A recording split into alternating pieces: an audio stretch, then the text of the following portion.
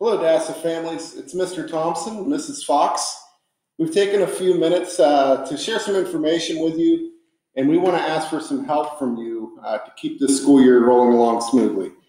We want to first thank everybody for the effort and the dedication you've had this year. Our kids have done a great job getting the year started in these unprecedented times, and we know it's because of all the hard work of you at home, the families, in helping us take this year on. So again, we want to share some information with you and ask for your help on a few items. So the first item I want to address is our daily wellness checks. A couple weeks ago, I made a video and we posted it on our school website. We want to start scanning student ID badges when they come in the morning. And when we scan their badges, it will come up on our computer screens whether or not their wellness check has been done at home by a parent. It's gone a little bit more smoothly at the high school because the high school students usually do these checks on their cell phones using the Skyward app, and then they show the green check mark on the way in.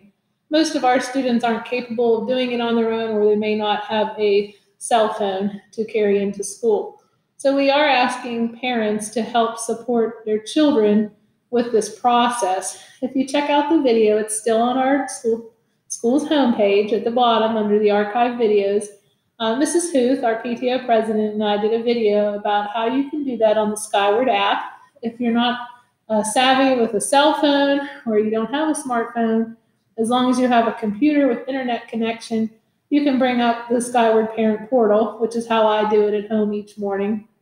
And you can select your child. If you have more than one child, you select your child, and then it's automatically defaulted. There are two questions. The answers are defaulted to no. So all you have to do at the bottom is click submit, unless your child has been exposed to someone with COVID-19. That's the second question, or experiencing symptoms similar to COVID-19 symptoms. That's question number one. And if you would check yes to either one of those and submit, you'll get a red check mark that says to stay home. But if you just select submit, and you'll get a green check mark, that means they're good to go. So when we scan them in the mornings, their ID badges, it'll come up that they've already done that. If they've not already done that, we have to slow our line down. And with cold weather quickly approaching, we're trying to get the line coming in off the bus, trying to get it going as quickly as we can, getting in the school building. Also, rainy mornings also pose a challenge. So we want to get the kids in as quickly as we can. So if we can get some more parents to support us with this important step at home, we can keep our lines moving quickly coming in the mornings and avoid long waits to come in the building each morning. And that just helps our district with our mitigation efforts and making sure that we're doing our due diligence and keep everybody in our building safe. So please help us out. And if you need more information, just check out the videos on our website. Also, there's another video from our technology director on the homepage at the bottom explaining the steps on the Skyward Parent Portal if you don't have the app that we talked about in the video I made with Mrs. Huth. Thank you. So we've had a lot of changes, obviously due to the COVID-19 pandemic. Looking back to last spring when everyone was home for distance learning, and we had to work together to deliver report cards. We made the decision last year out of necessity to distribute report cards digitally with our Skyward student information system. As families, you did a tremendous job with that. Here at school, we saw very few problems in distributing those report cards digitally. And still, as we try to mitigate COVID-19, we want to minimize how much paper is passing from hand to hand. So we are going to continue to distribute those report cards digitally. And I say that now, as we've now passed the midway point in the first grading period.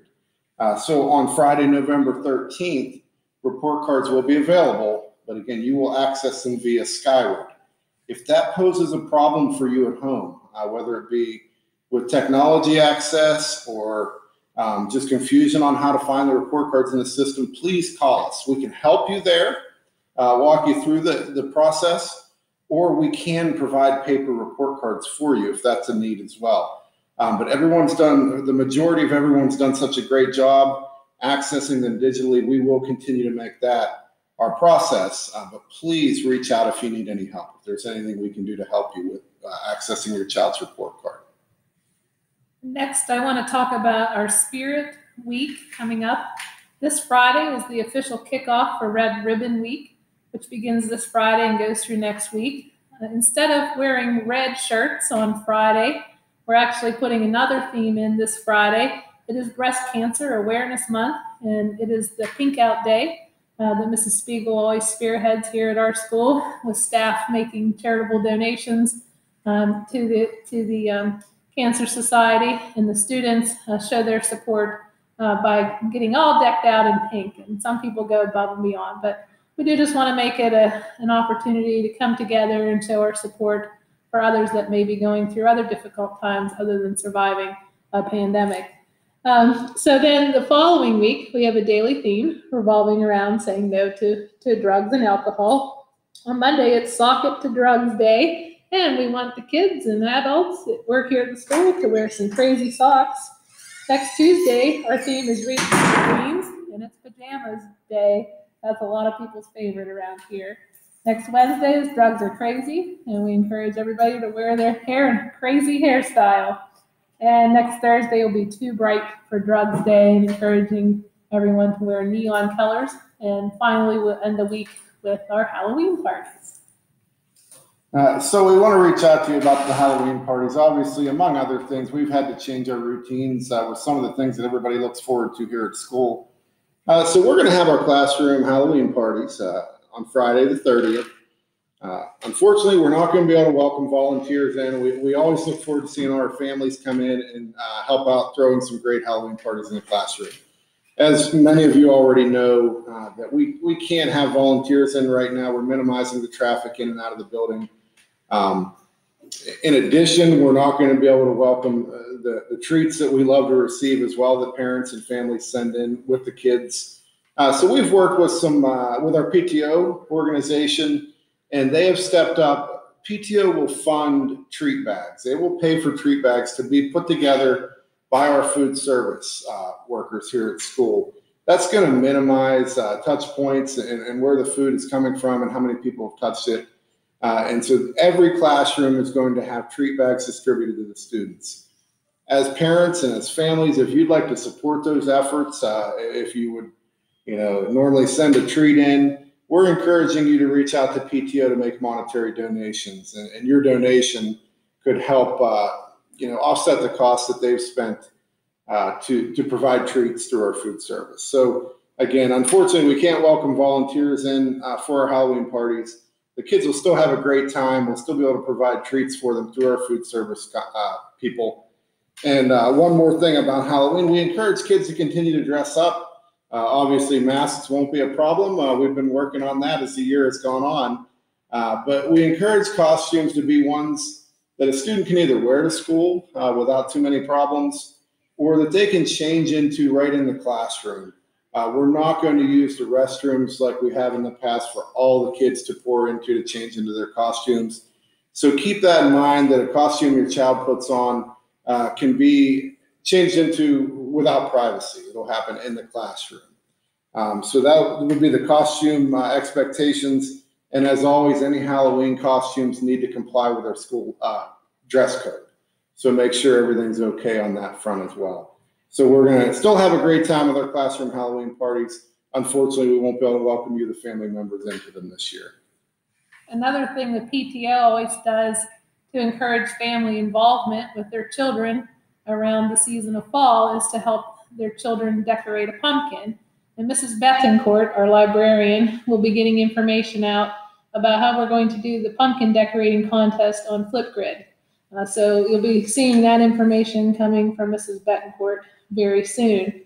We thank our PTO for figuring out a way to adapt that fun activity and keep it going for our families. It's a nice opportunity for everybody to enjoy time together at home. So we have other traditional events that we all look forward to besides the Halloween party and the pumpkin decorating contest coming up this fall, beginning with Veterans Day. And we always have a Veterans Day program, and parent-teacher conferences, and Grandparents' Day. And unfortunately, we're going to have to adapt all of these programs, activities, as we have done with the Halloween party. So we'll be seeing some information coming home from your children's teachers about what we're doing with those activities. Our PTO would still like to put pictures in the yearbook this year of kids with their family members that are veterans. And they would also like to put pictures of kids that come to school here with their grandparents in for Grandparents' Day. So we'll be getting information out to you on how to submit all of that information. Parent-teacher conferences, we've already sent a letter home talking about that. Those are going to be encouraged to be done virtually through a Google Meet. If you've never done one of those before, Mrs. Betancourt, our librarian, and Mrs. McBriar, our stream teacher, have put together a tutorial video that is on our website. So if you continue under the school news section, you can flip through for more details, more stories. It's on the right-hand side of our website. Click for more stories, and you will be able to be directed to the letter about parent-teacher conferences, and then there's a link to Mrs. Betancourt and Mrs. McBriar's video explaining how to do a Google Meet. If you're still not able to do it following those directions, please feel free to give your child's teacher a call or any of us here at the school, and we can help you. You can also participate by phone if you're not able to do it with a video meet with a phone or a computer internet device. You can also call into the meeting. There's a phone number for a Google Meet. So we can help you participate successfully because we know that we have to put together our ideas with parents' ideas to find solutions to sometimes problems that we're having. We have to all be a part of the conversation. So we highly encourage you to sign up for a time to meet virtually with your child's teacher, and hopefully you can do that with video so it could be face-to-face, but we certainly understand with some people's technology at home, or if you're at work and calling on your break, how you might not have that capability. So we'll work through that together. We just encourage you to participate in the best way that you can. So as a school family, we've overcome and taken on some tremendous challenges together. And we're really proud of the work everyone's done and come together to make a great start to a school year. So we have a challenge for you. And I think as families, we've all had a lot of things that we've had to figure out working through this COVID-19 pandemic. It's disrupted a lot of our vacations over summer. It's disrupted our jobs and everything in our daily lives.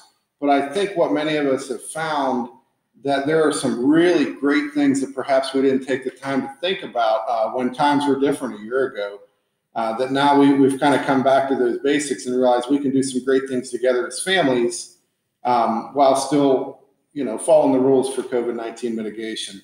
So the final challenge we have for you as families out there, and this is a great thing that we've always probably had an option to do in the fall, and it's a great thing to do this time of year, but build a campfire and share family stories around it. And that seems a little silly because some of you may do that every weekend, but we want to remind you of the challenge that you can take on together, and that family tradition, the storytelling and sharing of stories, and learning about our family members, perhaps that your children haven't had an opportunity to meet in their lifetime. So build a fire, tell some stories around it, have a great time as a family. And we appreciate everything you're doing here to help us at Dassa McKinney Elementary School. So have a great one, everybody. Thank you. Enjoy those s'mores while you're telling stories.